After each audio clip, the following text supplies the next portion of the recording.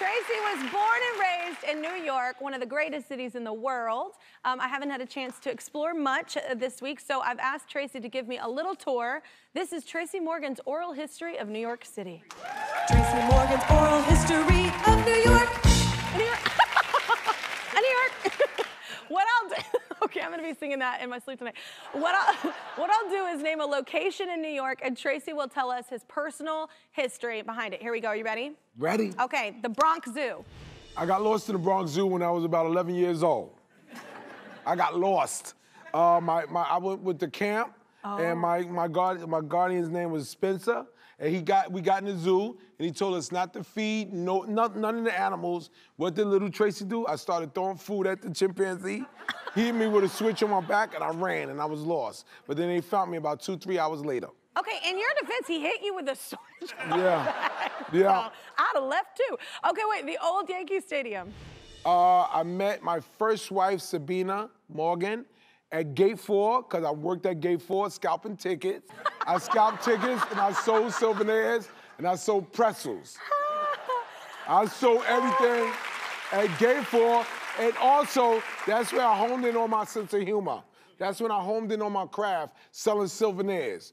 But I overcharged Lauren Michaels about $14. Lauren, I owe you $14 for little bats. Okay. DeWitt Clinton High School. DeWitt Clinton High School is where I graduated from. I dropped out in '87 because my dad died of AIDS, but they gave me an honorary diploma when I was on my first year on Saturday Night Live. So DeWitt Clinton, DWC. Wow. I love you, DeWitt Clinton. And plus, it's very prominent high school. A lot of people come from DWC. How old were you when that happened? When my dad died, yeah. I was 19. I got left back in the first grade. Gosh, I'm sorry. Because my oldest brother was born with cerebral palsy, so I was kept out of school a lot. That's a lot. Yeah, and I overcame a lot of that stuff to be who I am. Wow. Okay. Thank you. Well, I heard you lost something there. I lost my virginity there. Oh. Okay. In a staircase. With 2 sisters. 2 twins. I love y'all. He meant it then, and he still... Oh, yeah. I was a dynamo. I was on a football team and a track team, too. I had a lot of energy. A lot of energy, brother. Earmuffs, Maven. Earmuffs. I'm gifted. Oh, my God. Wait. The Apollo Theater. Oh, the Apollo Theater, I got a bomb there one time. When I first started, I ripped it. The first week I ripped it, then I went back the second week, and the Apollo crowd got a way of letting you know, don't bring that Nickelodeon here. So I brought it, they all like this. He cursed. Oh my God. So I looked over to the side, and the Sandman was screwing the hook together. Because he was gonna get me. So I ran off the stage and I knocked the lucky log over. Oh, the lucky, And they banned me for 2 years. I was gonna say, you what? Yep.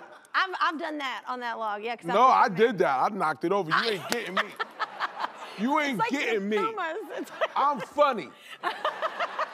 Okay, wait, best New York, people have brought me pizza on this show, okay? So like. Oh, I can tell you what, I don't eat anybody pizza, okay? Okay. I went to LA, ate some pizza, and I spit that out. It's all in the water, man. The bagels and the pizza. I can't do that. I can't do that. New York City, baby. Wait, but what? 231st, Sammy's on 231st Street in Broadway in the Bronx. Best pizza ever. I've had that pizza. Sammy's, yeah? Somebody got me Sammy's, I think it. Oh, but it's all in the sauce. Yeah. Because a lot of people be getting away with stuff where it's just cheese and bread. Nah, the sauce is where the money is. If the sauce is good, you good. I'm telling you, K-Swiz. The sauce. Check out the sauce. I love that my name's A lot of people don't eat, I don't eat that I eat good pizza.